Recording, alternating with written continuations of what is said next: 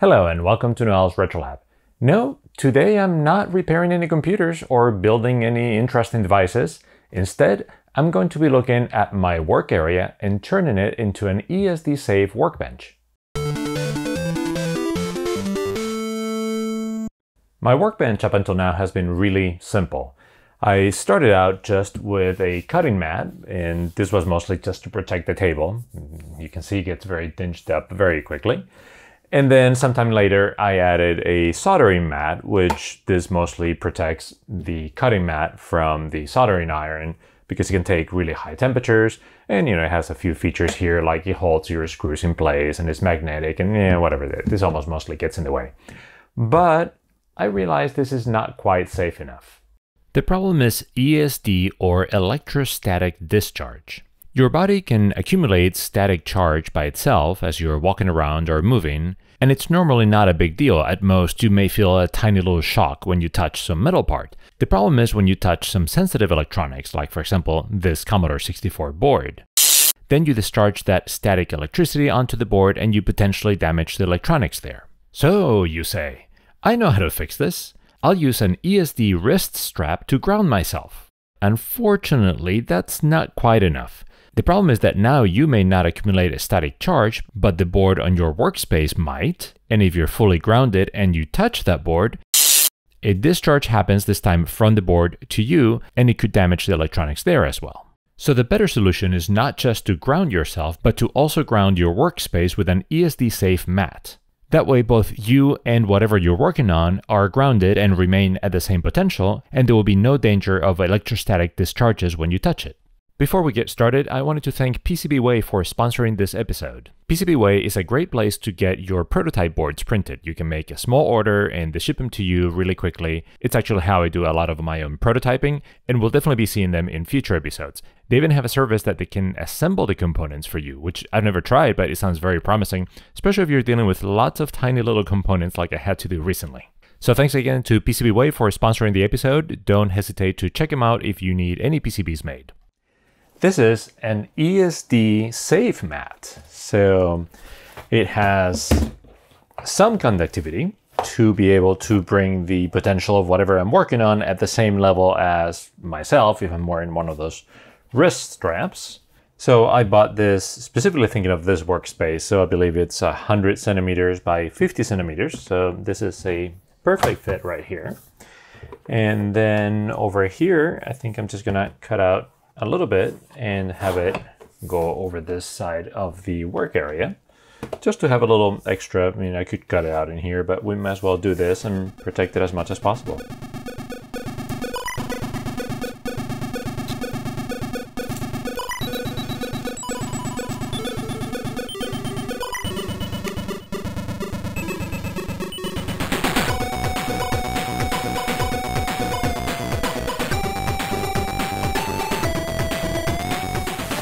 See if I did things right. If not, we can always cut a little bit more. There you go. The mat fits the work surface perfectly, but we're not done yet.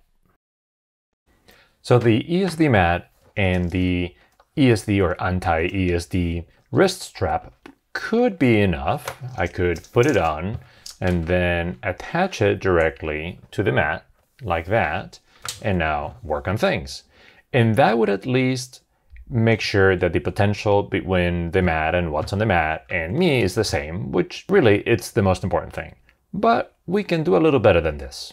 The idea is not just to equalize the potential between the table and me, but actually anchor both those potentials to Earth. And for that, we need another connection.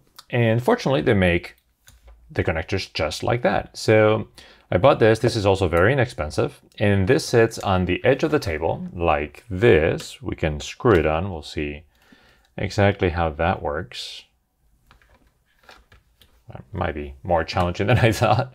But the idea is like you screw this onto the table. This has a cable that goes directly to the Earth on the plug itself, on the wall plug and the AC plug.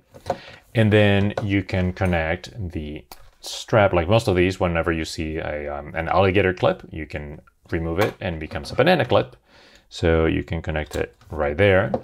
And then we need a similar way to connect the mat to this connector, and they make these devices. So this is, again, same thing here, alligator and banana clip. So we'll just put the banana clip right there because those are nice and secure.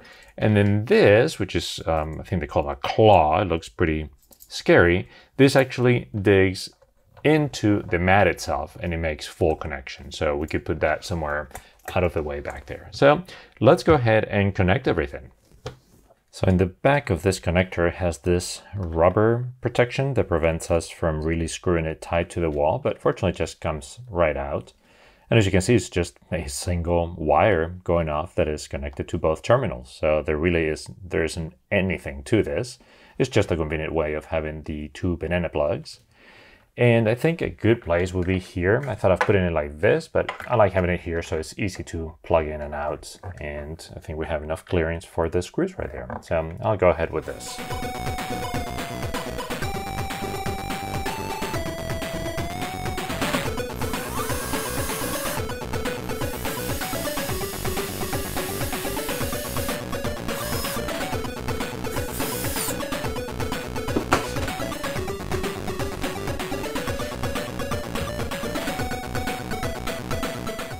So this is the plug under my workspace, and the earth terminal, which is usually the third prong on the European plugs, corresponds to those two on the side. So I don't have enough hands here to try with my multimeter, but that's what earth is, and that's what I want to connect to my connection on the workbench.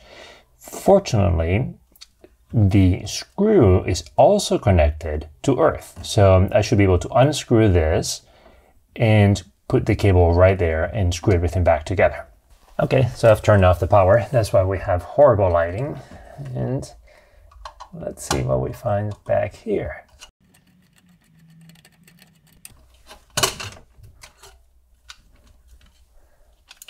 Oh, cool. That's much easier than I expected.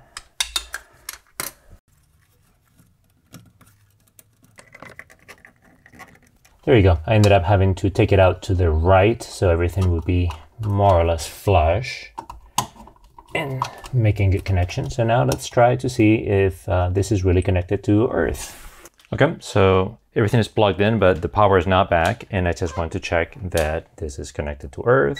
Okay, the terminals are connected and perfect. Okay, we can turn the power back on.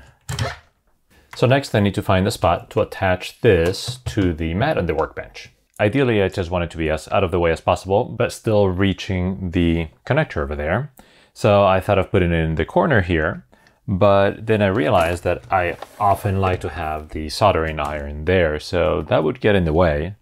So I'm thinking it may be better just to attach it right there. And this is long enough, I can even have it run behind the table and going around and connecting here, which would even make this cable be completely out of the way. So I think I'll do that.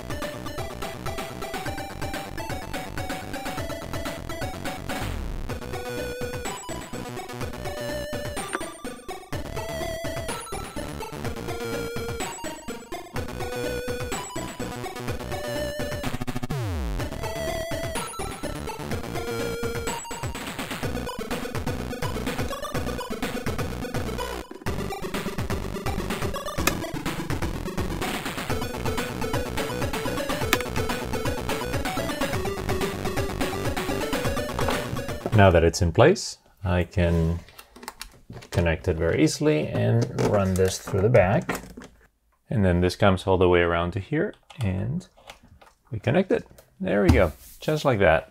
Now if we are connected to the wrist strap, we're at the same potential level as the workbench, and we're also at the reference level of earth, which makes it much less likely that we'll get any sort of static discharges. How do ESD mats work exactly? Are they conductive? Fortunately not, because otherwise, if you have some board sitting on top of the mat, then it would be shorting everything and you couldn't power anything while on the mat. However, if you check the resistance on the back of the mat, there is a slight conductivity, and that conductivity applies also from the top to the bottom of the mat. So the mat very slowly conducts electricity away, and it prevents a charge from building up on anything that is sitting on top of it. So I have to admit that sometimes it's a little bit uncomfortable to have the cable moving around, especially if you're shaking things or brushing things, or I don't know, sometimes you just have a lot of cables or you're soldering things and this can get in the way. So I understand this is not the most comfortable thing in the world, but there's a really cool little trick, which is you don't really need to have it on your wrist. You could put it somewhere completely out of the way, like around your ankle, for example. So please, if in the future you don't see me wearing this strap, don't start yelling at me in the comments. It could be that I'm wearing it on my ankle, and then sometimes actually I'm wearing it on my wrist, and it's just off camera and people don't realize it. So a good question about this new surface is that, is it safe to solder on top of this? Because, you know, that was the whole reason why I got this one in the first place.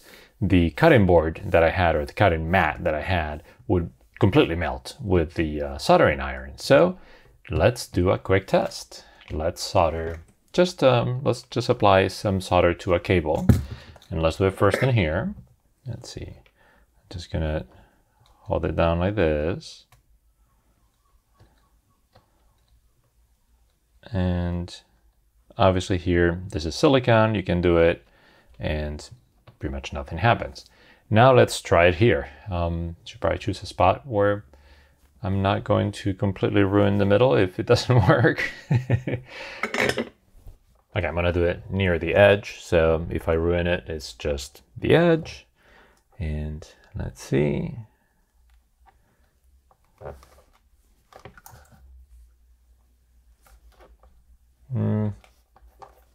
It looks like it didn't completely melt like the cutting mat, but I smell some plastic and there's a little mark in there. Let's clean it a little bit. Let's see if it made much of a dent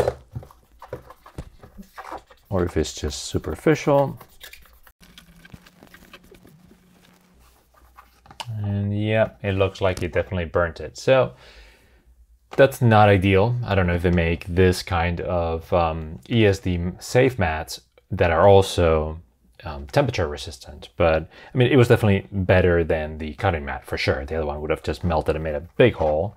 Here it just kind of got burnt and marked, but it's not the end of the world. I suspect this kind of things you probably need to replace every few years because they'll probably get worn and dirty and whatnot, but it's good to know that it shouldn't solder directly on top. But it's probably fine if some solder bits fall in here. I doubt they'll damage it very much.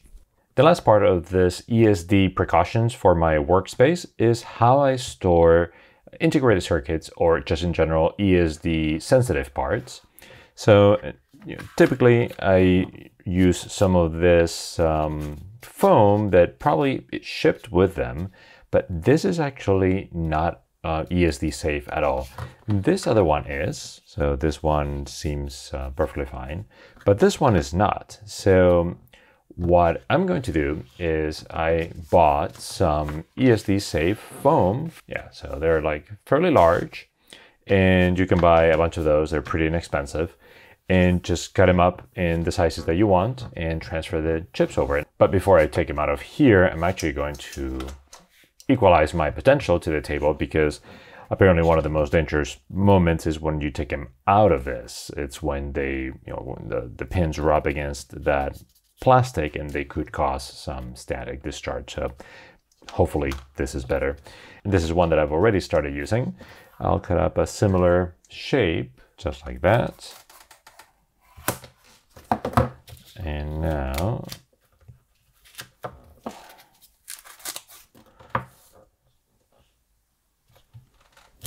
this even sounds very different. This sounds very, and this is much more muffled.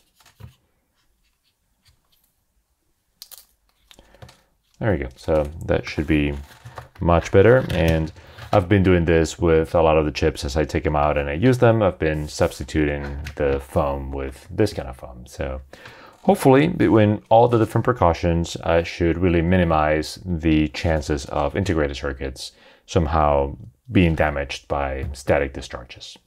So how much did this lab transformation cost? The most expensive part was the ESD mat itself. This one was 1 meter by half a meter, and that was listed at €8 plus shipping, which ended up being $21.42. The rest of the things were all pretty cheap. The wrist strap, the mat cord, the ground connector. The foam sheets were a little bit more expensive, but still 4 of them were about €5, so not bad at all. Overall, once you add everything together, it was $33.98, which I think is very reasonable, and it should fit almost any budget to make your workspace significantly safer. So there you go, brand new work surface and much safer than the old one. It was actually pretty easy to assemble everything, and it was pretty cheap, so I think it's a worthwhile upgrade to any kind of workbench where you're going to be doing work regularly, holding integrated circuits and other kinds of ESD-sensitive electronics. So it's been a couple of weeks since I've made the ESD video, and for scheduling reasons I haven't released it yet. So I wanted to give you guys an update. I've been working on this mat for, well, a couple of weeks and just doing normal things with, in this case, I'm working with a QL board that you will have seen by now, the video, hopefully. And notice how damaged the mat is getting. And this is just normal work with this. It's just like I put a ROM and I push in it and it totally makes dents. Or if I drag this along the mat, it's totally damaging it and scratching it and everything. Here's another example. This is, you see how it gets all discolored? This was just me from using alcohol to remove some flux. So yeah, not impressed with the quality of the mat, which is not surprising because it was really cheap. So I'm curious if somebody knows of an ESD mat that is actually durable and maybe even has a better surface texture, more like that silicone mat. That would be great. And maybe it's incompatible, the silicone mat texture and ESD properties, but the combination of the two would be great. And if it resists temperature like this, so it doesn't get like that, then that would be great. So if somebody knows one, please let me know in the comments. Anyway, I hope you enjoyed that episode. If so, please give it a thumbs up and subscribe to the channel. Until next video, see you then. If you enjoyed this video, please consider supporting Noel's Retro Lab on Patreon or joining the membership on YouTube. Not only is that the best way to support this channel and allow me to continue making more videos, but you also get some extra perks like early access, ad-free videos, and more. Thank you again to all the supporters. See you next time.